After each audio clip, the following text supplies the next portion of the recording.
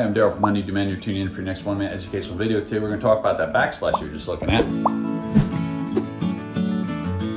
So what we have here is we have a really nice backsplash, and you can tell that the grout here is all nice and color matching. But the issue here is that you can see it's cracking. And what's happened is, I'll take you to this side over here.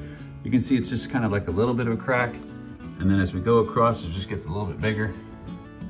And it gets a little bit bigger and gets a little nastier. And we start even missing little chunks here. So what's going on here is that a lot of tile guys, when they're doing tile in the backsplash, they're going to use the grouting on the tile, and they're going to grout the joint between the tile and the countertop to make it pretty. But what happens is that as the countertop expands and contracts when it gets hot and when it gets cold, it expands and contracts at a different rate than the tile does, and that's going to create a separation between the tile and the countertop. And there could be other variations as well, as like settling and shifting and stuff like that. The point is, grout is not forgiving. It is not flexible, so it will crack and separate versus caulk won't.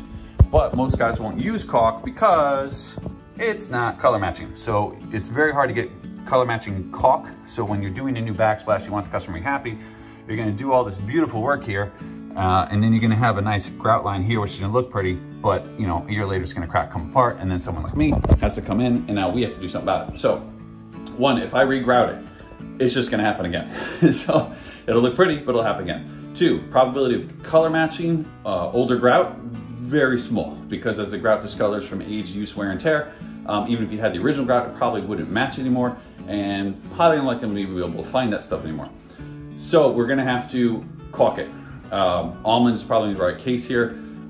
If you're doing a new tiled backsplash for someone or having it done at your house, you want that joint gone over with a clear silicone that'll help hold the grout together and help keep it from cracking and pulling apart, because the silicone is flexible and forgiving, and will help with the thermal expansion of the joint between the tile and the backsplash.